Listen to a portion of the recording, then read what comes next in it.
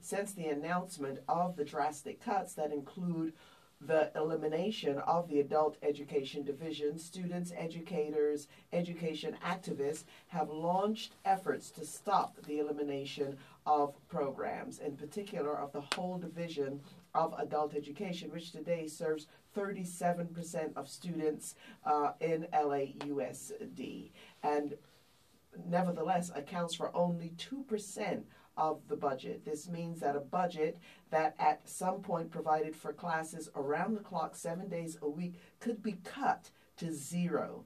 Teachers and students are saying they won't give up their life-saving programs without a fight. Should the community at large be fighting alongside students and teachers to keep adult education alive? Who should pay for it? Can LAUSD School Board just give up educating adults after receiving funds to run them for years? Today we're going to look at what educators, students, and activists are doing and what they're planning to do to keep the heat on authorities and legislators to save adult education. It's a program which has served mainly people of color, immigrants, and seniors. And our guest, I'd like to welcome in studio Steve Steinberg, who is a tenured adult education teacher at Kennedy San Fernando Valley Community Adult School. Thank you so much. I'm so glad to be here. Okay, thank you for joining us. And on the line with us, I'd like to welcome back to Sojourner Truth, Jose Lara. He's a community organizer, adult education activist, and with Occupy LAUSD, a grassroots campaign linking the 1% influence in privatizing public education, and he teaches at Santee High School. Jose Lara, welcome back. Thank you very much for Okay, well, Steve, let's start with you and tell us a bit about the history of adult education in Los Angeles and the need for it. Well, it goes back over 125 years, which is quite a long history. There's such a great need for it. Most of the classes we teach are English ESL classes for immigrants to learn English, citizenship classes. We have classes for concurrent students, in other words, high school students that need to help finish their programs. We also have classes for senior citizens. It really runs the gamut across the board. Yeah, and also prisons. There are programs in prisons. Absolutely, is that yes. right? Yeah, okay. So what is being proposed now? I mean, they're talking about eliminating the entire program. Yeah, what's let me give you a little background if I can. The state gives money in what they call categorical funding. And they did that, I think, in order to be sure that there would always be funds available for certain categories, like preschool and senior citizens and different programs. Because of the bad economy, what the legislature did was allow them to use the money however they wanted.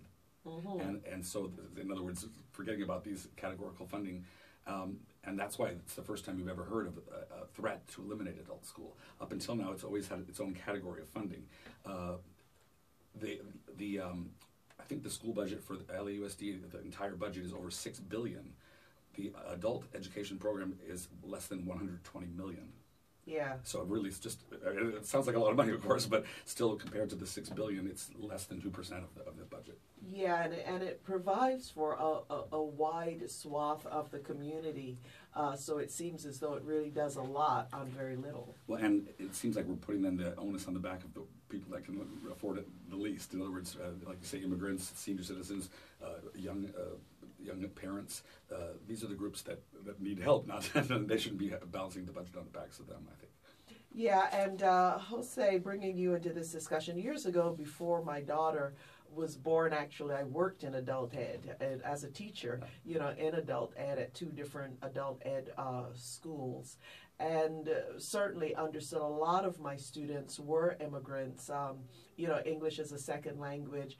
And what a motivated group of people, highly motivated, very, very appreciative also of the teachers and of the work we're doing. So, Jose Lara, bringing you into this discussion, I mean, it's pretty shocking to think that the entire adult ed program is under threat. But how are you balancing that, the demand to save adult ed, with the cuts happening in other parts of education? I read somewhere that even kindergarten might be under threat.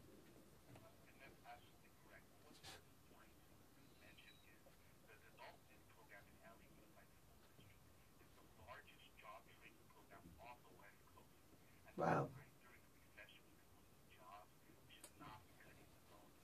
Absolutely. not just adult education, but also targeting preschool programs. And these programs, the LEU preschool program specifically serve low-income and people of color. It's on the website. You can look for the preschool programs. They want to cut those too. So we're looking at the clinics as reasonable. And as the previous speaker just said, we shouldn't be balancing the budget on behalf of the school.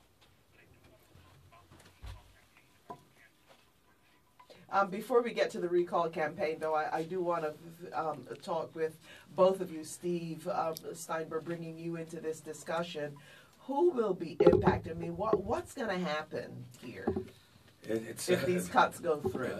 If the cuts really go through, all the adult education centers will close, and there will be no more adult education in Los Angeles. Yeah, so that huge job training program, down the tube. Also, now, we what about the populations of people who are impacted, though? Because these are populations that have other challenges to deal with. Absolutely. Whether they're immigrants or people who are in prison, people, adults who are trying to get some kind of remediation, perhaps learn to read for the first time, citizenship classes. Does this seem like a kind of a discrimination against some sectors of the population? Absolutely, I think it is. Also, where do these people go to get a high school diploma, if not to these programs? I don't know of any other programs that supply what we supply, helping dropouts to come back and get a diploma, helping people to learn English for free. We all say we want everyone to learn English, but if we're not teaching them, where do we expect them to learn it? Senior citizens, I personally teach in the older adults program. Our program is majorly targeted, even when they talk about maybe some of it will